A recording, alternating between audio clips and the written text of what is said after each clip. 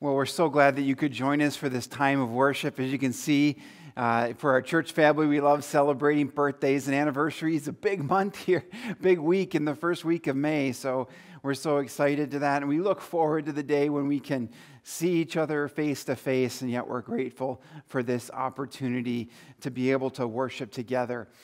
We've been moving through a series, within a series, if you will. We're in Philippians, and just was so struck by this topic of anxiety and peace of mind that just felt compelled to move into chapter 4 and look at this. We're spent 2 weeks already, and we'll spend this week and one other looking at these amazing themes. I want to just give a quick caveat on the topic of anxiety, and talked about this the first week that we started the series. And if you're just jumping in for any one of these, you may not have heard it, but I think it's important to say that we really do need balance on this subject, because there are a number of believers that do struggle with anxiety. And I think trying to have balance on this, on the one hand, not over-spiritualizing this issue, and in some cases just guilting or making people to feel bad for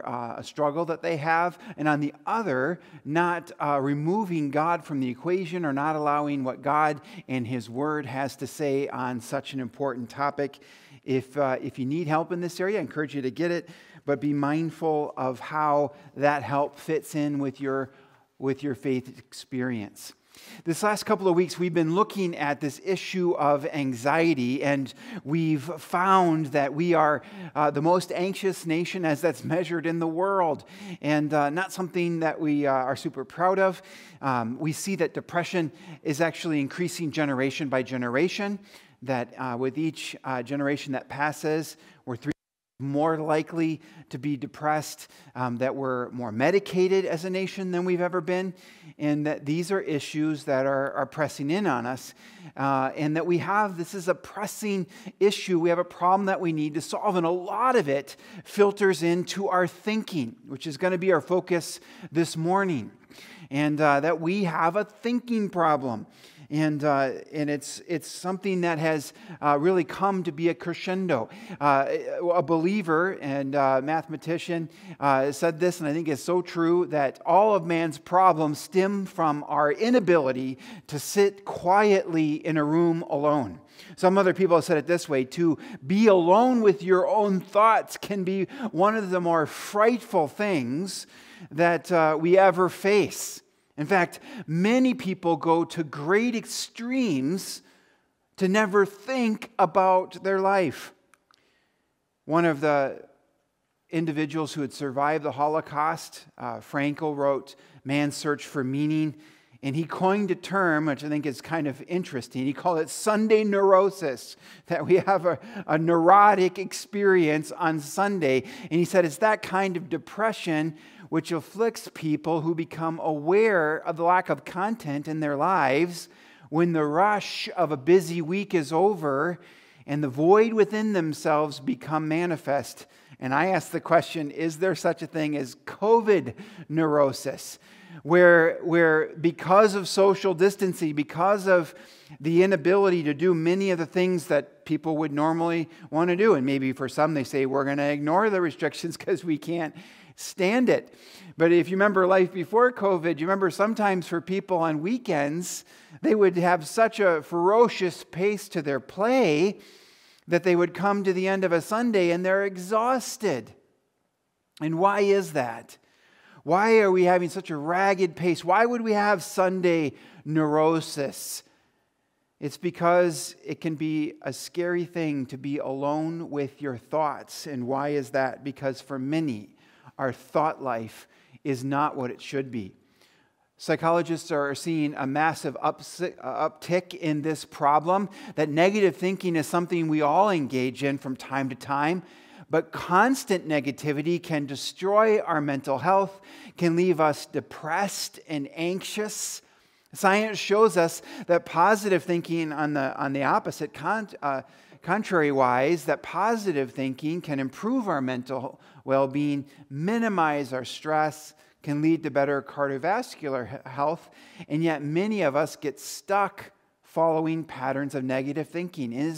This is a massive problem for many of us, even believers. We can just get stuck in these patterns of negative thinking that drive us and compel us. And it's into this din, it's into this mess that the Word of God comes. And so I want to invite you this time, this Sunday, to quiet your heart, to quiet your mind, and to invite God into this area, this very pressing set of problems of our thinking. So let's pray and invite God into this time.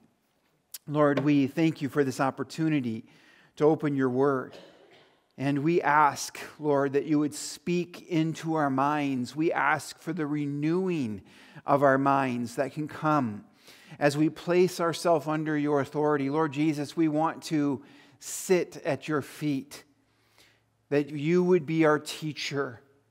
Lord, for those that are struggling even right now to calm themselves, I pray that you would just give a supernatural sense of peace and calm as we go to your word, that your word would accomplish everything that you want for it to do in our lives. And we commit this time of worship and reflection to you. In your name we pray. Amen.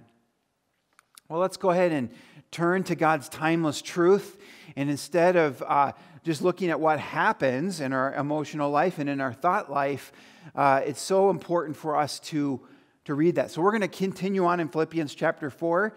If you don't have your Bibles at home, it's okay. Pause and go get them and open them up. I think it can be so helpful to read this in your own Bible. If you don't have one, you can read along with us on the screen from Philippians chapter 4, verses 8 and 9. Finally, brothers, whatever is true, whatever is honorable, whatever is just, whatever is pure, whatever is lovely, whatever is commendable, if there is anything excellent, if there is anything worthy of praise, think about these things. Whatever you have learned and received and heard and seen in me, practice these things, and the God of peace will be with you. So there it is. Just 2 verses. Not that much, actually, but it leads us to this big idea. Again, a very simple big idea. Peace flows from life-giving thinking. There is thinking that is not life-giving. There's thinking that literally destroys us. And there's thinking that gives life. And peace, a life of peace, flows out of that. So this enormous area, for many Christians, this area of our thought life is something that Scripture talks about a lot. But it's something that we often don't think about. We think about a lot of things, but we don't think about our thinking. And it's the lack of thoughtfulness about our thought life that allows for many bad habits to grow. So I want to invite you to dive deeper into what the Word of God says. That's what we're going to do now. That our thinking can create a peaceful life, a life that's a fertile ground for God to work. So let's go ahead and go through His Word. The first thing I think is just placing this in context in the series. Again, if you've been with us week to week through this, you'll see that there's multiple aspects. The first week we talked about this, coming out of chapter 4, is the command to be joyful, and that being joyful is a choice. That we can rejoice, we can choose to rejoice in the Lord. We looked last week at this idea that we can turn away from our anxieties and embrace a life of prayer, praying about the things that we would be anxious for. This week we're going to look at our thought life, and next week we'll wrap up this little 4-part series looking at Paul's journey in being content and what it is to be content, even in adverse circumstances. So this journey to peace and moving away from anxiety towards peace is really multifaceted. This week we'll focus on thought life. I think one of the things that comes out right away is maybe a surprising truth, but it's woven into the very fabric of thought of this passage, is rejecting relativism. You'd say, where's relativism in this passage? The grammar of this passage demands the idea that there are things that are good and there's things that aren't. There's things that are excellent and there's things that are not excellent. There's things that are life-giving and there's things that will suck the very life out of your soul. And the very categories that there are good things and there are bad things rejects this notion of relativism that has become so common. Maybe that term is familiar to you, maybe it's not. Relativism is this idea that's become very popular, and in fact, not to embrace relativism for some is simultaneous with arrogance. Like if you're not a relativist, then you're just arrogant. But it's this idea that all truth is relative, except for that truth, which is universal. And this idea that it's your truth, and then there's my truth, and that's true for you, but it's not true for me. And it's arrogant and offensive. It's intolerant to foist your truth onto someone else. Again, except for that truth, that all truth is relative. That truth can be foisted on everyone. And it's just one of these ideas that's become very common. It flies in the face of this passage. This passage assumes that there's things that are good and there's things that are not. There's things that are morally excellent and there's things that are not. Now, I think one of the things about relativism is it really breaks down because it's only in certain spheres of life. You know, there's lots of reality where a relativist doesn't act like a relativist at all. And this has been pointed out in many contexts. You know, you come to a street light and you really hope the relativist isn't a relativist about the red light, you know, and they're not when other people cut them off. It's quite interesting, actually. When it comes to ethics, most relativists do not have a relative understanding of ethics. They have a very robust understanding of how they want people to treat them. And it's not just, oh, that's true for you. I was thinking about it in something else. You know, when we think of just a sphere of life that's common, I don't know if this has happened to you. When do you ever do the smell test? You know, you can do the smell test on a shirt. You know, you're like, you know, oop, that one's ready for the laundry. I remember as a college student, that was the test, and maybe my sense of smell wasn't what it should be. Some things should have maybe failed the smell test.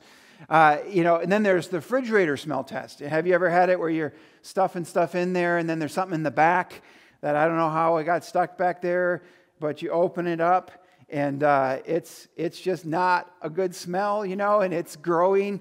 I know my kids used to joke that there's a new form of life that's growing out of that thing, and you're like, just could you imagine being a relativist? You're like, well, that's spoiled for you, you know, but that's your culturally bound notion of freshness.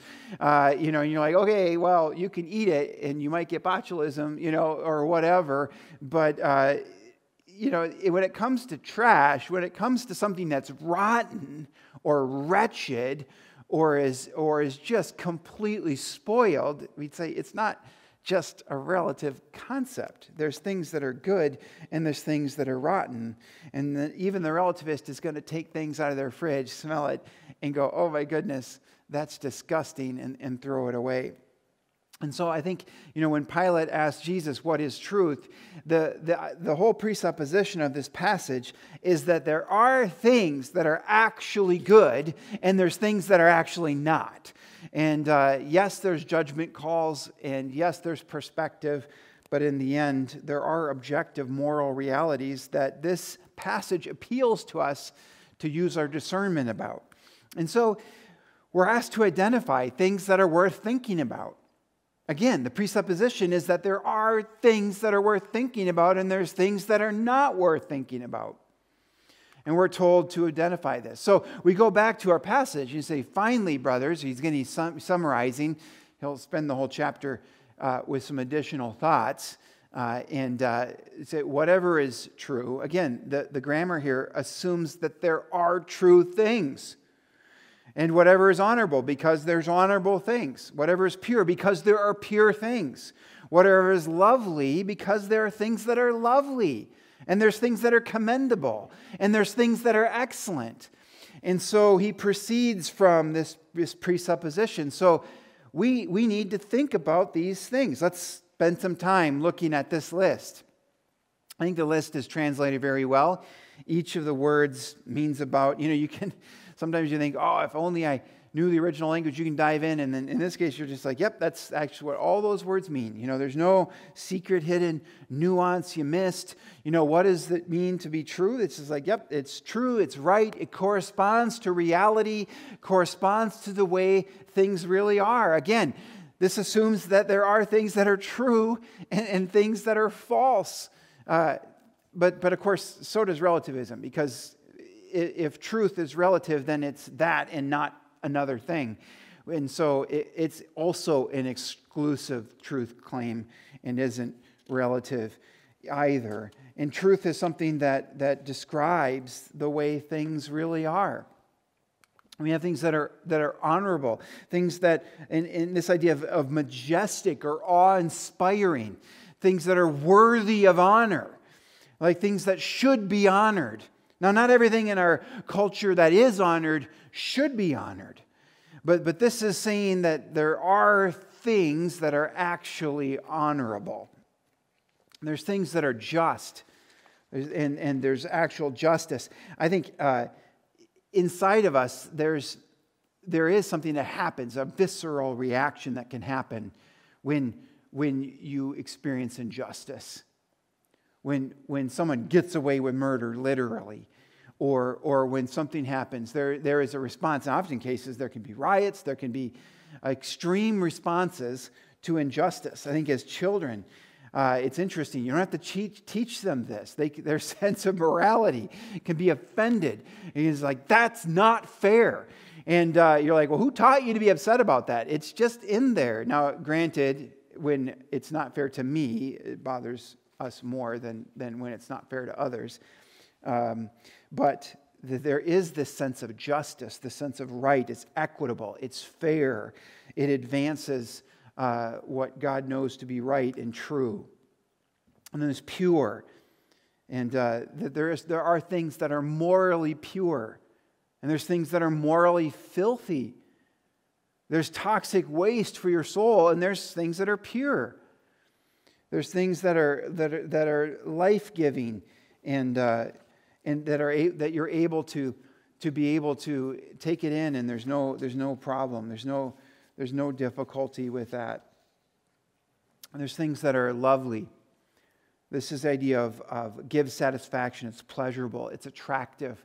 It's just something that's lovely and wonderful. There's things that are excellent and commendable. There's things that are worthy of praise. This is an interesting one. This is worthy of praise. Now, there's a lot of things that are praised that are not worthy of praise. We praise a lot of things. In fact, this is a fascinating area to dive deeper in if you want to study this.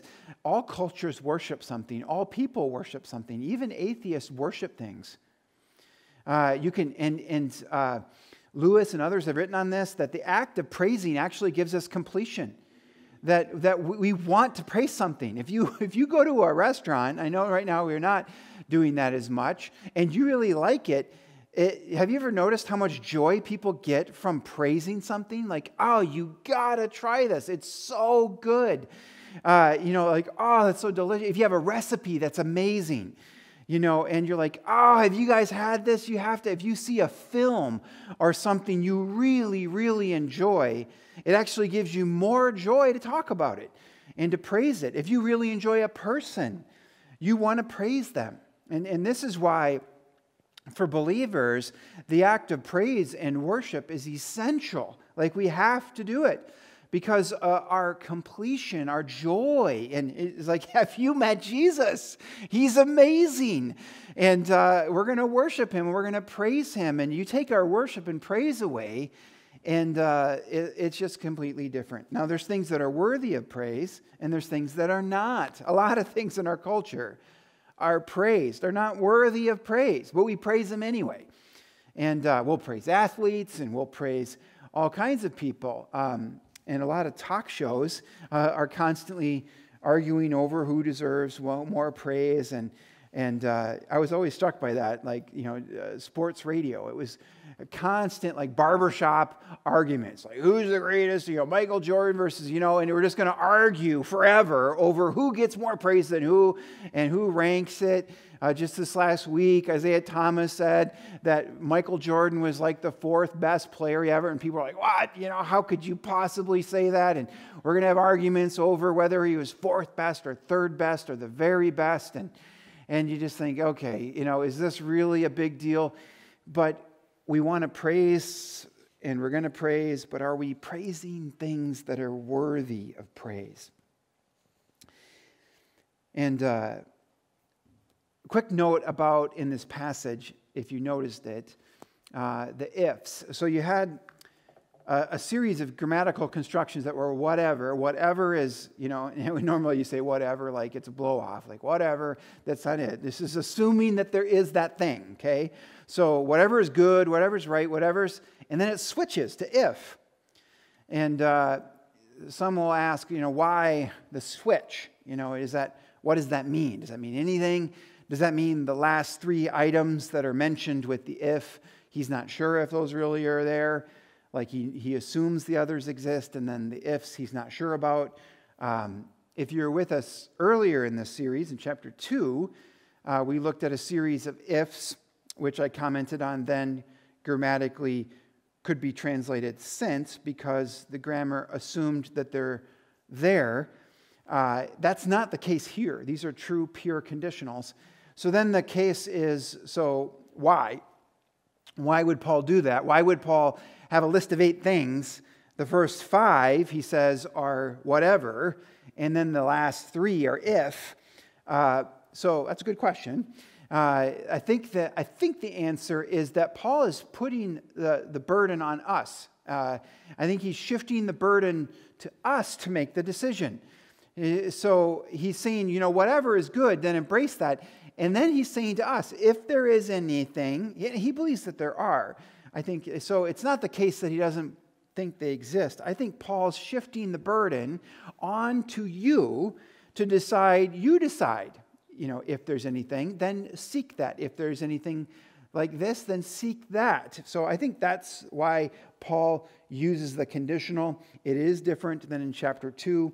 If you were tracking with us in the sermon series and remember that might be more meaningful to you. If not, then I think Paul is shifting the burden onto us. And he says, think about these things. This verb is very important. It takes the form of a habitual, repeated action. So I think this speaks a lot to what we need to do. This is not a one and done kind of deal. This is like you need to keep getting up how often do you eat? You're like, oh, I ate last month. It's good. But what did you eat today?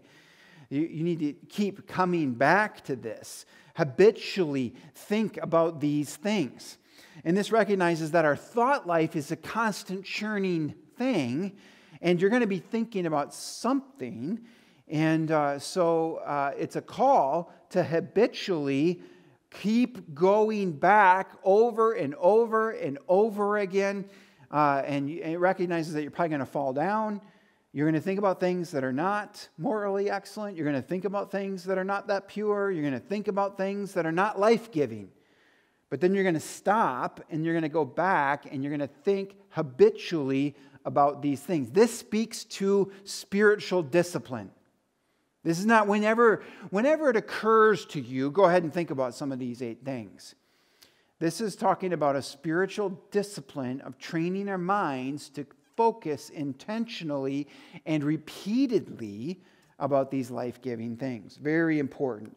And then, we'll have more to happen with that. I want to recommend a book to you. My wife and I are going through this, The Love Dare. This was real popular a few years ago. A movie connected to it as well. So what the Love Dare does is it basically just takes this idea of love and then kind of breaks it apart into practical ways. Now, it's intended for couples, but you wouldn't have to use it that way. You could use this with other family relationships. In the book, they talk about 2 rooms, and I think it's just helpful construction, has been for my wife and I. It talks about there's one room over here, and that's the appreciation room. This is, if you're applying it to your spouse, this is like all the stuff you love about your spouse. And the things you appreciate, the things that you'd like to, that you would praise them about. And typically, earlier in a relationship, a person spends more time in the appreciation room. And isn't that great? And maybe even for young couples, others will look at this and this will be even slightly annoying. Like, or you'll be like, pat on the head, don't worry, you'll get over that. Because you're not always going to be camped out in that appreciation room, because there's another room. And he calls it the depreciation room. Rec and I use a different phrase. We'll just call it the dark room, just because it's not a lot of light and not a lot of happy in there. And it's everything you don't like about your spouse. It's everything you find annoying about them. And what can happen is you can get stuck in the dark room. You can get stuck in the depreciation room, where your thoughts just feed negativity, and then the negative thoughts feed negative patterns of behavior. You can start to complain and gripe and get bitter and resentful, and then those actions don't call forth usually real good things, and if you respond in kind, it can become a habitual cycle. Other marriage authors have done tons of research on this, and one of the greatest predictors of divorce, Gottman found, is whether you're in this dark room or not, how much time you spend there. And so this is, I think, another application of this, that which room are you in? Are you in the appreciation room? Are you in the dark room? Where, and you can do this with anything. You can do this with church, right? Do you love your church? Do you say, oh, the great things? Or are you in the dark room with regard to the church, or with regard to your siblings? Let me just normalize this. If you're experiencing as a family some increased tension levels with COVID, let me just say that's completely normal. That's completely normal. You're going to see increased marital tension, and you're going to see some family friction that you might not have seen. And it all depends on what your family rhythms are. Maybe this hasn't been that disruptive, but I think for many, they're going to find that that's going to increase this. And how much time do you spend in each of these different rooms? I found it helpful. I would recommend the book, and I think you could do it again with lots of relationships. For Rebecca and I think it's very helpful. It just takes this word love and demystifies it a bit, and gives you practical things to work on through some of the most beautiful passages of Scripture, talking about love, of course, 1 Corinthians 13 being one that has a lot to say about it. And then we're told that we can find a great copy, and that we can respond to this in modeling, because this gives us something that he says for us to do, right? So whatever you have learned and received and heard and seen in me, practice these things. So we're told to model what they'd seen in Paul. So this calls us to multiply our influence in the lives of others. Now, for some, this, I think, introduces a problem. So we're going to ask a question and answer. Is this arrogant? It kind of seems like it, maybe. You're like, you know what you should do is you should copy me, because the world would be a better place if it was filled with a lot more people like me. And if you were like me, you'd be better. I don't know. It can sound arrogant, right? It can sound like, wow, I think I've arrived. And so is it arrogant? I'm saying no, it's not. And so let me just kind of hit pause and just widen the lens out for a little bit more, and we'll look at this idea of imitating. Because there's this idea, this is how Paul uses this, and it's not just Paul, it's other authors as well. But he says to imitate him in 1 Corinthians 4:16, he says that. But then in 11:1, he also says, imitate me as I imitate Christ, which is the pattern. So it's not just that we should all be a lot like Paul. We should be like Paul to the extent that Paul's like Jesus. And that Paul is striving to be like Jesus. And if you tie this into other broader Christian teaching, this idea that we're all to be in a transforming relationship, and That second letter to Corinthians, Paul says that we're all being transformed into the glorious image of Christ from glory to glory into his perfect image. And so that we're all to be in a process of being transformed. And we follow Paul as he follows Christ. We can follow other Christians as we follow. But then he also says to imitate us. And he means by that in the context, the broader team that Paul had. He means Timothy. He means Tychicus. He means Titus. He means Epaphroditus. These different people that were on Paul's team. So it wasn't just him. It was a broader group of Christians. But it is bigger than that. He would say, imitate the churches of God. Imitate all the churches. And then he would say, imitate God in Ephesians 1. So it isn't just about Paul. It's about imitating believers who are following Christ. And this calls us to a life of modeling. So I think this is crucial to Christianity, and this is something that I think the church has gotten away from a bit. In some cases, discipleship has turned into something very systematic, very knowledge-based, like I'm going to go to a bunch of classes, or I'm going to read a book about discipleship. When you look at discipleship in the New Testament, it's very life on life. And this is very much the way of Jesus, and this is the way of the apostles. That it's one life touching another. And this is central really through the essential stewardships of the church in evangelism, sharing our faith. It's one life sharing your faith with another, with a coworker or with a neighbor or with a friend or with a relative. You're sharing your life journey. You're saying, come follow me as I follow Jesus. You're inviting them to come and see, just as the original disciples were. Come and see Jesus. In community, you're doing that. You're saying, hey, we're trying to experience the one another's. We want to experience community. Come with us. Come join in that.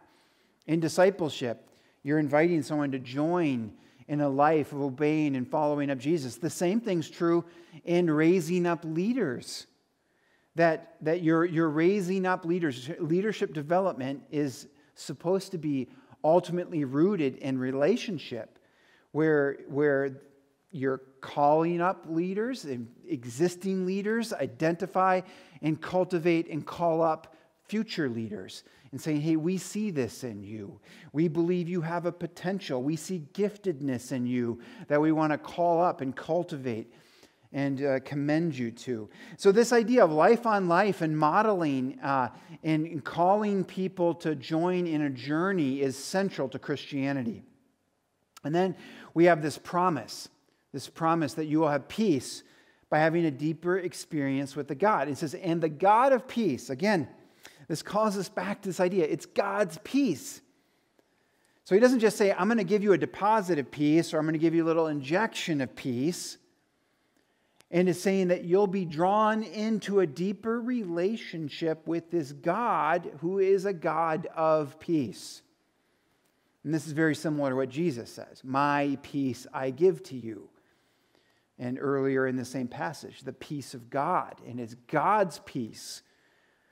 The peace of God will guard your hearts and minds in Christ Jesus. Here, it's the God of peace will be with us. And as we draw nearer to God and the God of peace, we will become more peaceful. Okay, so let's linger in application here. Because again, this big idea is pretty easy to understand. That we can experience peace through life-giving thinking. That's not that hard to understand. That our thinking creates a pathway to peace. Okay, we can understand that. Let me just say again that I think as Christians, sometimes we get in the bad habit of just saying, okay, I understand that. Let's move on. But here's the framework I'm holding up, is what is God's word giving us? What is God calling us to? What is the word of God saying, this is what I want for you? And then we look at what is our present experience. Okay? So what is God's word calling us to here? A transcendent experience of his peace, where we focus on good things, excellent things, pure things, wonderful things that give us life and connect us in deep and profound ways to a God of peace. That's what he wants for us. We go back to the beginning. What is our experience? We're the most anxious nation in the world. We're more medicated than we've ever been. We're more depressed than we've ever been. Believers are struggling with this. So there is a gap between what God wants for us and what our present experience is. Application is where we intentionally try to close that gap. It's no good as a believer to nod your head to God's word and say, oh yeah, that's good, and then not do anything about it. If there's a massive gap between what God's calling us to and what we're presently experiencing, then we obey God's word by intentionally trying to close that gap. How do we do that? Reject relativism. You're like, what would that look like? You need to search your heart. This is kind of insidious. This is like weeds for your soul and for your mind. You're like, how did that weed get there? Rebecca and I are reclaiming some land that we let go. And it's crazy how much stuff is growing there. We're like pulling stuff out and chopping it down and hauling it away.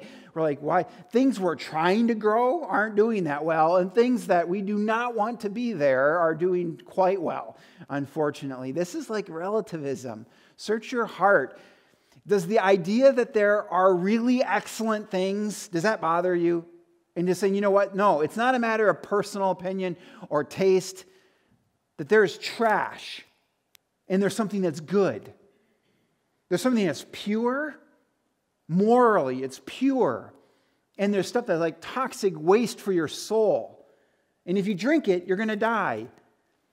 And it just that there are two categories in the end. And I think for some, we've gotten so used to this idea of your truth and their truth. And like that there would be an objective set of categories of things that are really excellent and things that are worthless. Things that should be praised and things that should never be praised. That's offensive. If it's offensive to you, let me suggest to you that the weed of relativism is growing in your heart and you need to pull it out. You need to do some work there. Identify patterns of thought in your life. What do you think about and for how long? How much do you think about bad things? Things that don't give life. You can start getting fixated on certain ideas and you can just run away with it. And people don't even think about what they're thinking about. How much do you think about these 8 things that we talked about? Things that are pure, that are life-giving, that are excellent, that are praiseworthy. How much actual time do you spend thinking about that? In marriage, how much time do you spend in the appreciation room? One of the exercises in that Love Dare was just write down everything you appreciate, and then you wrote down the other list, and then later you threw that list away. But I'm telling you, just for me, okay, writing down the appreciation list was joyful. It was like, yeah, this is all the stuff I love about my wife. And later you picked one thing from there, and then you communicated how much you appreciate this aspect. And it was fun just thinking about which one will I share, and because I could share this one, I could share that one, and just that exercise was joyful. If you're married, do this. Say, I'm gonna. If you're stuck in the dark room in your marriage, and it's just like negativity all the time, and griping and complaining, and all things you don't like, get out of that room. Get into the appreciation room. Again, you can do this with other relationships. If you're not married right now, you're just like, I don't have to do anything. Oh, yes, you do. You can have the same thing with your siblings, the same thing with other relationships. And so, how much time do you spend fixating on negative things within your family? And it can be something along those lines. Look at the list of 8. I'm going to ask, where do you find these things? Identify the sources. Where do you find pure things? Where do you find things that are worthy of praise? Where do you find that? Literally, where do you find them? On the internet? In good books? Identify where you find them and cultivate that and grow that. I think if you just take your hands off the wheel here, it's not going to lead you to these 8 things. It's not going to lead you. If you do not exercise discipline over your mind is not going to naturally just fall on pure and excellent and praiseworthy things. So you need to identify, where do I find these things? And then go to them more often, intentionally access those, read those. It might be biographies. It might be just some heroes of the faith that did things well. Examples that you could hold up and say, okay, I'm going to strive. I know they're not perfect. I know that. But they did it. They did a good job. Maybe it's people who made a difference in society, like grab Wilberforce or somebody and say, how did they do it? How did they help end slavery? And you're going to look at someone's life who did something excellent. I think we need to do some repentance here. Let's be honest. I think for some of us, we need to repent of fixating on moral rot and decay. If you take the inverse of the 8 commendable things, how much time do we spend thinking on things that are untrue? The enemy lies to us, and we traffic in lies. Are there things that are not just, they're unjust? How much time do you look at injustice? How much time do you look at things that are morally filthy? And it's not a judgment call. It's absolutely the case. Morally, it's filthy. It's teeming with disease that would kill you. How much time do we spend on things that are not commendable? Things that should not be praised? And the reality is, I think if you just take your hands off the wheel, if you just watch the news is going to give you tons of these things that are not commendable. I remember listening to an interview about a leader in the media, and he was talking about what is news and what is not.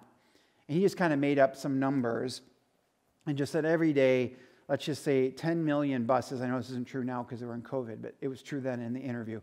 So let's just say every day 10 million buses get home safely. He said, that's not news. 10 million kids getting home safely, that's not news. The one bus in Texas where the driver had a heart attack and careened out of control and 6 kids died, that's news.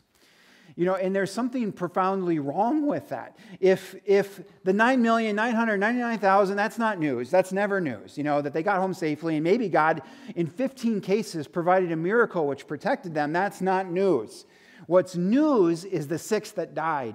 And if that's all we're reading and all we're imbibing, it's like whatever is depressing and whatever is hard and whatever is sad and whatever is trashy and not commendable, that's what we're going to ingest nonstop, 24/7. Is there any reason to wonder why we're depressed? It's almost like if this was the exact opposite, we'd do a lot better obeying it. Whatever is hard and sad and depressing and dark and not life-giving, that ingest 24/7. So some of this might just be repentance. Some of you need to maybe stop watching the news. Decide how much you're going to watch and how much you're going to read. How much is enough? An hour, 2 hours? And then is there something beautiful and wonderful and life-giving and pure that you can fill in there? Let's not miss this, and many Christians do. I think you can describe what this is in just this one phrase: find one, be one. That every Christian should have those that they're looking up to. And even those that are further along in the faith, that doesn't mean you don't have anyone you can look up to. Oftentimes, we can lose things we once had. And this is where the generations need each other. But every Christian should be reaching back and just saying, hey, come follow me as I follow Jesus. I am not perfect. You'll see that. This is not arrogant. To obey Jesus is not arrogant. You're not saying you're perfect. You're saying, come follow me. Maybe someone's just curious about Jesus. The original call of discipleship was linked to evangelism. Oftentimes we made those two separate things. They're not. It was, come see Jesus. Are you curious about him? Even the original disciples, they weren't sure who Jesus was. Can anything good come out of Nazareth? Come and see. Come see. Come with me. Come walk this way. I'm going to follow Jesus. Come follow me. So it's evangelism. It's discipleship. It's leadership development. Be a blessing to those that don't know Jesus yet, but will through you. Also find a life that calls you up. Be that someone for something else. I think as an American church, we've gotten away from this. We've made it so organized that we've gotten away from the organic expression of being one and finding one. It's amazing. Like, there's disciple-making movements is a thing in missions around the world. And if you look at how did you do it? How did exponential growth happen? It was this. People found one and they were. Everyone, every Christian, not a few special forces Christians or pastors, but every single Christian was like, I'm going to follow and I'm going to take someone with. And I'm going to share my faith and I'm going to draw them along. And that's how movements happen. Be a disciple maker. Multiply your life and your influence in others. The numbers are pretty consistent, like 90-something%, 95, 97% of people come to faith through someone they know. Not through a rally, not through the television, they come through someone, their friend, their neighbor, their coworker, someone they know, someone they trust. And so you can be that for someone else. And enjoy the promise of God here. And it says, in the peace of God that flows from enjoying His presence and a morally excellent thought life. What you think about matters. If God feels far away from you, it might have to do with what you're thinking about. And here it says, like, God will be near when our thoughts are excellent. And when our thoughts are not excellent, He will feel far. Sometimes God can feel far. Not all the time. Not all the time. Sometimes God feels far because we're thinking about things that don't please Him. Have you ever been in the room in a conversation that's so offensive you just want to leave? It's just the whole thing's so yucky. Big word. It's just so yucky that you're like, I got to just leave. That's how God feels sometimes about what we think about.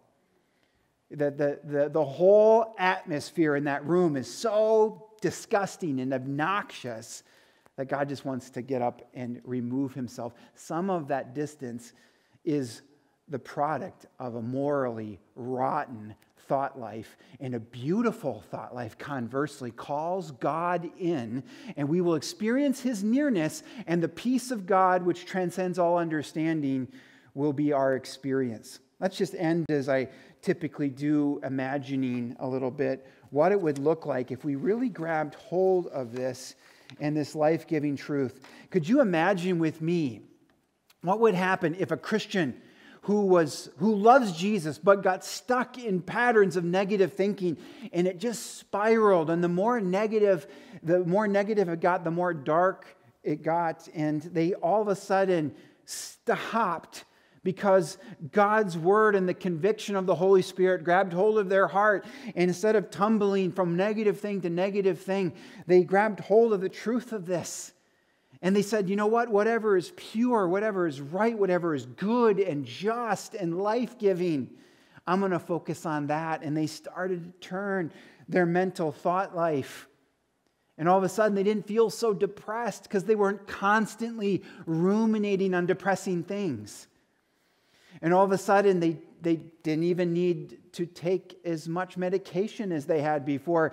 And they started engaging in life-giving habits and patterns, and they started talking with people more and walking more and seeing beautiful, good things, because part of the good things they saw was God's wonderful created world. Could you imagine a Christian who had started slipping into relativism, who almost started thinking like, well, that's your truth, but that's not my truth, and everything's a judgment call. Maybe that's not pure for you, but it's pure for me. And over time, they started ingesting spiritually poisonous things, and they were sick and weak and not healthy because they believed it was all kind of up for grabs. And the categories and the clarity of God's word called them to conviction, and they realized this is not just a judgment call, that there's things that are decomposing and are rotten, and I'm eating them and it's hurting me and I need to stop. And they did. And they started feeling better because they stopped eating spiritual poison. Could you imagine with me a Christian or even a whole church that decided to obey God's call to find one and be one?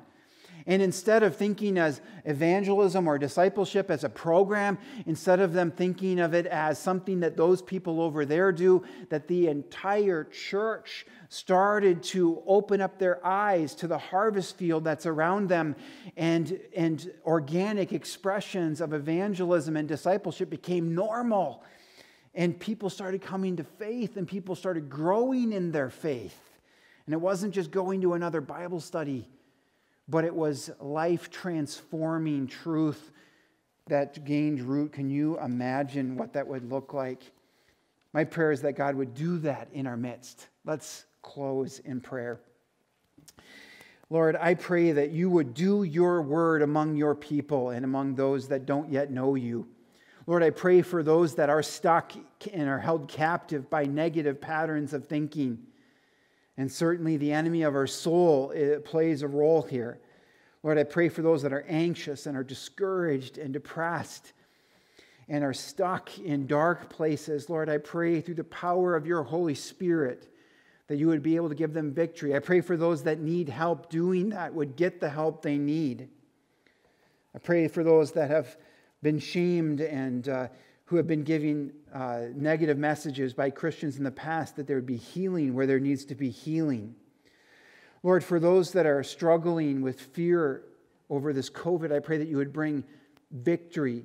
We do pray, Lord, for our country. Think of the 60,000 plus that have lost their lives to this disease and the many others who have been impacted by it in all sorts of ways.